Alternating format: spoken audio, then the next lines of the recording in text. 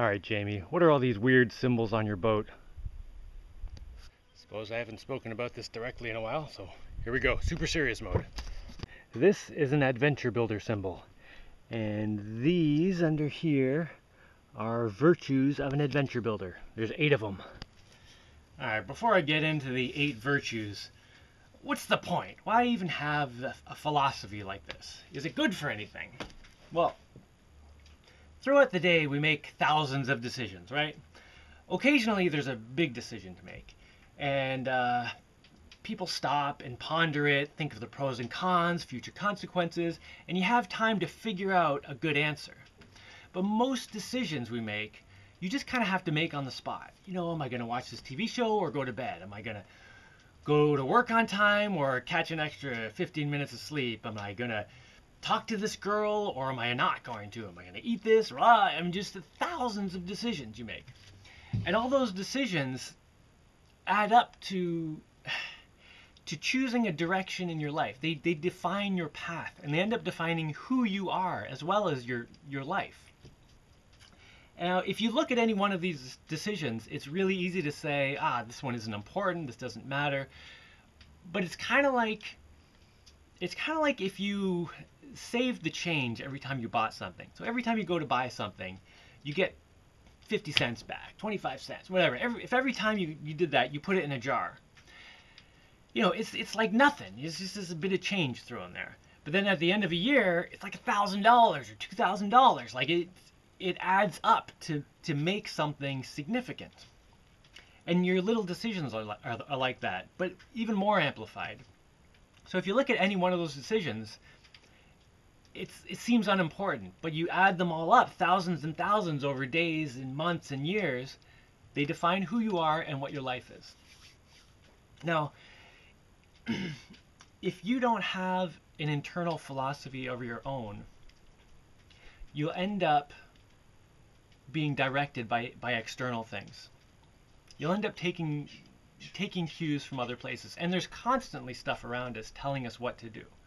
You know, TV, books, talking to other people. There's all these little cues saying, go this way, go that way, do this, buy that, you know, all this stuff. And if you don't have an internal value system of your own, you just go along with whatever you're being told. It's kind of like if you're the friend who doesn't have a car.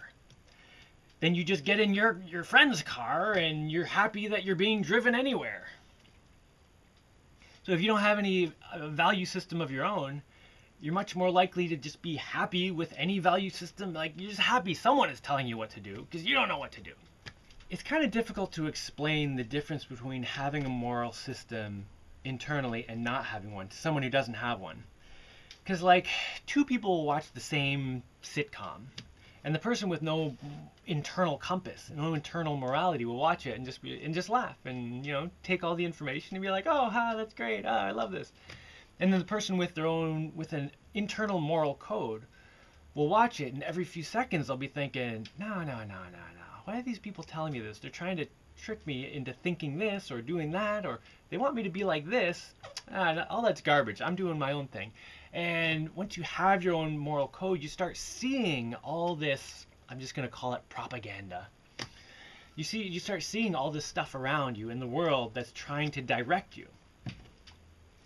And, you know, people who don't have that kind of internal moral compass, they'll say things like, oh, you just think there's propaganda everywhere, it's conspiracy theories, blah, blah, blah. I mean, it's people are trying to sell you stuff constantly. They're trying to control you, get you to do stuff, kind of direct you, nudge you in certain directions. I mean, I don't think there's anyone who can reasonably deny that goes on all the time. Just ask marketers. I mean, that's their job.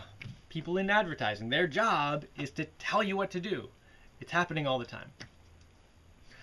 Now, if you don't have your own, if you can't figure out your own moral system, follow someone else's. Find someone else who's going in a direction that you think is good, and kind of emulate them a little bit. And that's one of the reasons I started originally sharing my adventure builder philosophy, because I know there are a lot of people who have kind of similar vague ideas, and I just made it into this concrete, cohesive thing that's easy to grasp. So feel free to use my ideology and paint my symbols wherever you want to remind yourself and whatever. But it doesn't have to be me, whoever. And it has to be something that jives with you too. So change things that you need to make it work with yourself. Just don't BS yourself to make your life easier. Trust me, it doesn't make your life easier. All right, I could go on about that forever, but here, let me just get into what the actual virtues are of the adventure builders. Okay, first I've got this thing here. I used to have a huge poster version of this I drew, but it didn't make it to Panama.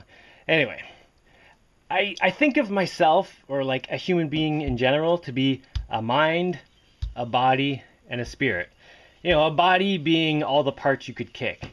A mind roughly being all the ideas that you can express concretely.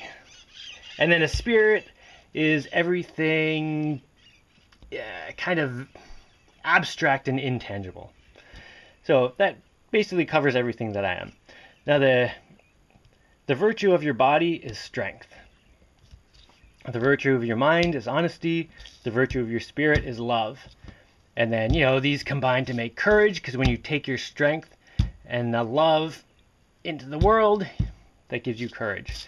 And this is your own honesty. And when you combine your honesty with your strength, it means you're taking your honesty out into the world. You have honor, and that's sharing your honesty basically with others. And then your love and honesty combine to make imagination. And then all three combine to make your life. And back here, hidden behind, is humility. Because it's important to also realize that this whole thing could be wrong. All right, let's go through them one at a time. I've got my set of stencils here I used to paint the boat, and on top I've got courage.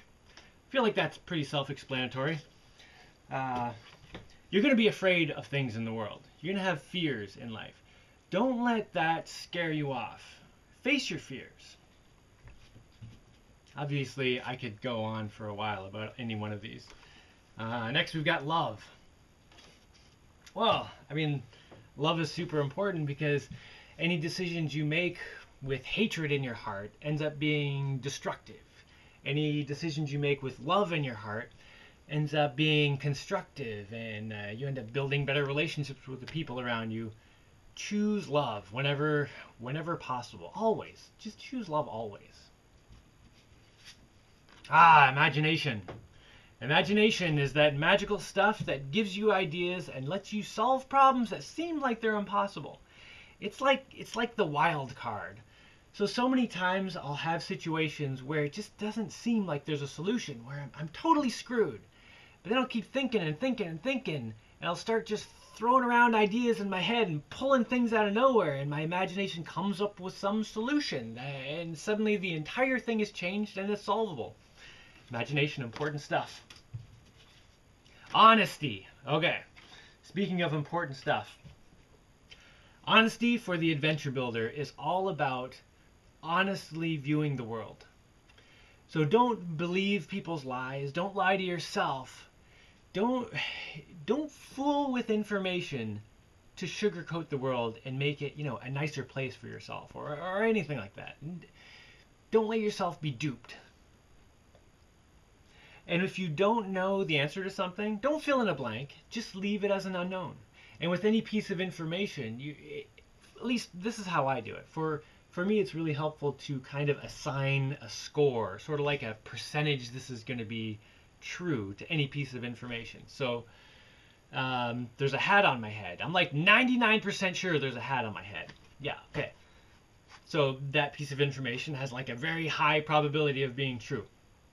The ocean is right out there, and I can't directly see it. I'd say it's slightly less chance than the hat on my head, which I can see, but I'm pretty sure it's there. Now, there's a pink elephant outside. I'm like, I think that's probably close to 0% chance of being true. Could be, though. Anyway, that's how I deal with honesty. All my information has little scores next to it. All right, honor. Honor is roughly sharing your honesty with others. Telling the truth. It all breaks down to telling the truth. So it breaks down to telling the truth with information. You have to follow through with what you say. So if you say something, if you say, I'm going to meet you here at this time, you are going to be there at that time. If someone asks you a question and you think, well, maybe I shouldn't tell them the real answer because it might hurt their feelings. You know what? If you're an adventure builder, you can skip that whole waste of time. Just blurt out the truth and don't worry about it. Because the truth is more important than, I don't know, than whatever lying does. All right, strength. Strength is basically, you know, your physical strength. It's your physical self is everything you've got to deal directly with the world out here. And the stronger you are, the more you can handle, the more you can do for the people that you love, and the more you can do with your life, and the more you can handle, the more responsibility you can take on for yourself. Being strong is super important. It's what makes me get up in the morning and shout, yeah! And it's gotten me through more difficult situations than probably anything else. Because a lot of times I'll get down to a point where I've used up all my resources and I've tried all my tricks and I'm just out of stuff. And all I've got left is just brute strength to force my way through to the finish line.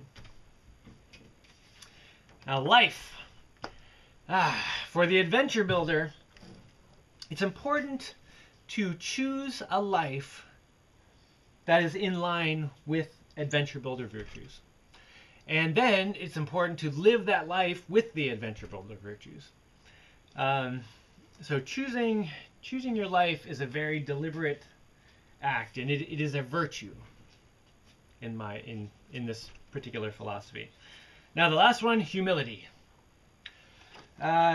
It's important to remain humble and understand that anything you're thinking, even this entire philosophy, everything I said in this video could be wrong. And when you keep in mind that anything, no matter how sure you are of it, anything could be wrong, it keeps the information fresh. It makes it so you can revisit it. So when you get new information, you can apply it to whatever you knew before. So whenever you have something that is an absolute and you're not humble about that information, you know it is absolutely true and there's no negotiation. That piece of information, it becomes less useful because it's not surviving the tests of questioning it anymore. But when a piece of information continually survives questions against it and can continue to, then you know that information is much more valuable. It's much more valid. It's much more likely to be true. So that's why it's so important to be humble. And that's about it. So I started following this philosophy, like I said, about, I don't know, over a decade ago. And, you know, at first it was a little tricky, and I'll tell you right now, one of the really difficult things to do is to be honorable, to tell the truth, because that is not something that is done in our society, generally speaking. And to behave with love, I mean, it often gets you looked down upon by people who are full of hatred. You get a lot of ridicule and stuff. But if you stick with it, the changes that it makes in your life are just incredible. Like, I can't explain it. You just have to do it. And if you feel like trying it, I'm telling you, it is totally worth it. But if you don't follow this philosophy, I just highly recommend that you follow some philosophy, some internal moral code that can help guide you in your own life to get you to where you want to be. Okay, I'm going to stop being so serious now and go do some stuff. Serious stuff.